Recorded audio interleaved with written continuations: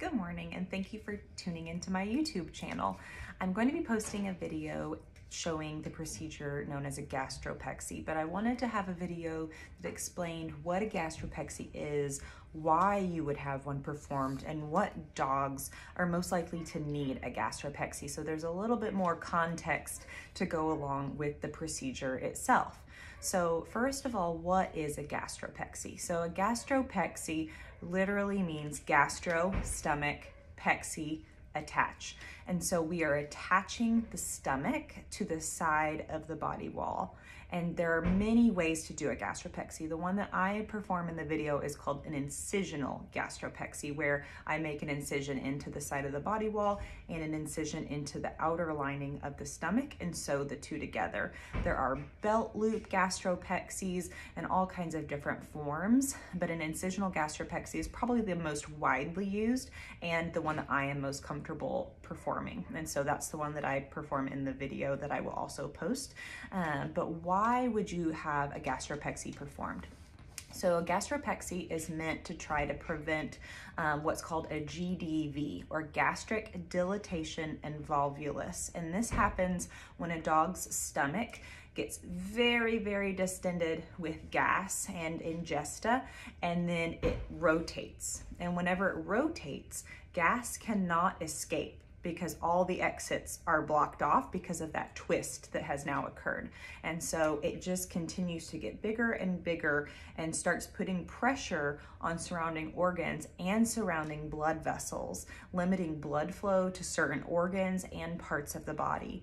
This is a life-threatening emergency when this happens. Now, whenever a patient has a gastropexy performed before a GDV occurs, that does not mean that they cannot still bloat. They can still dilate, but it prevents the stomach from flipping because it's attached to the side of the body wall already.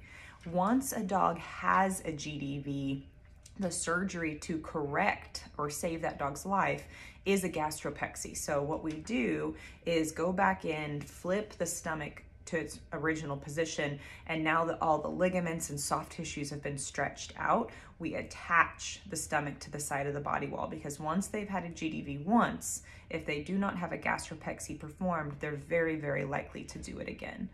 Other procedures that may need to be performed if your dog has a GDV are things like a splenectomy. As we mentioned, blood flow gets cut off to certain organs, and the spleen is a big one. And so if the spleen is necrotic and dying because it has not had adequate blood flow, that will also need to be removed.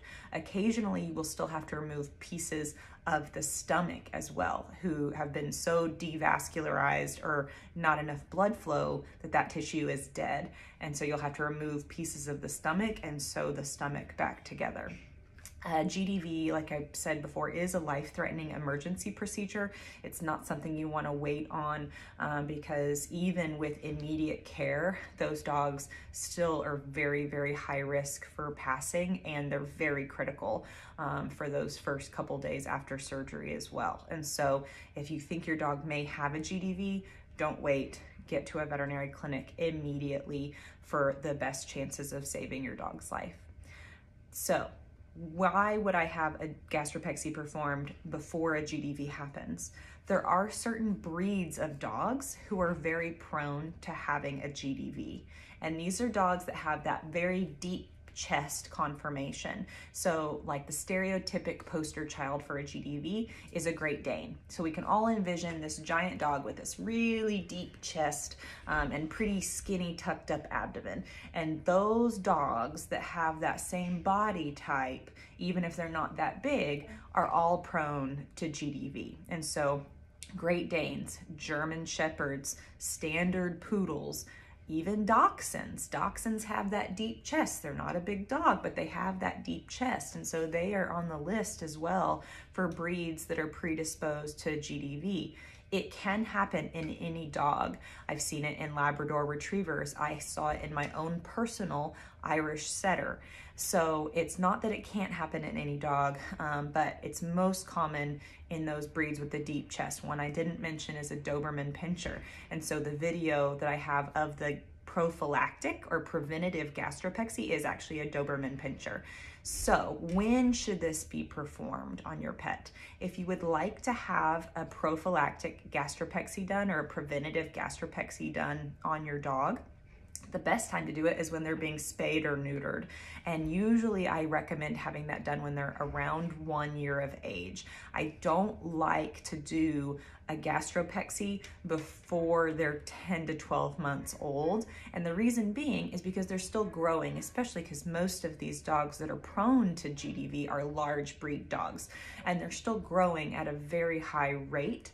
And so if you do the gastropexy procedure when they're 6 months old, where the stomach is sitting may not be the same because they're going to be growing very quickly. And so I really prefer to wait until they're at least 10 months old to do their gastropexy, because the stomach is going to be sitting in approximately where it's going to sit for the rest of that dog's life, and do their spay or neuter at the same time. So we only have to put them under anesthesia once.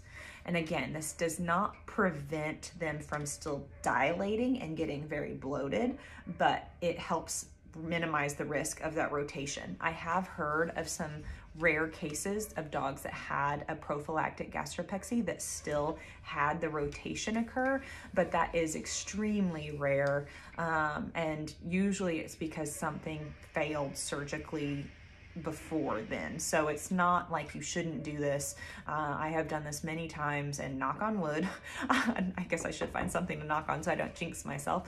I have not had any issues yet. And so if you have any questions about a prophylactic gastropexy, feel free to contact your local veterinary clinic and see if that's something that they perform regularly. And if you think your dog may be at risk for a GDV, it's definitely something to consider.